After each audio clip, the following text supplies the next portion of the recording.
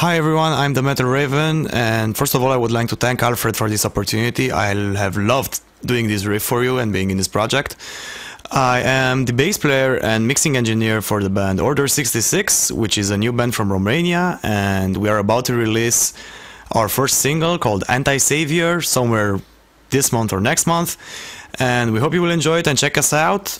As far as the riff I've made for you goes, this is a Cannibal Corpse inspired riff, quite heavy, quite fast at 160 beats per minute, and it's in 4/4, so make sure every downpick and every pick scrape does not ring out and it's very clear, and make sure that the pinch harmonics are hit exactly where they should.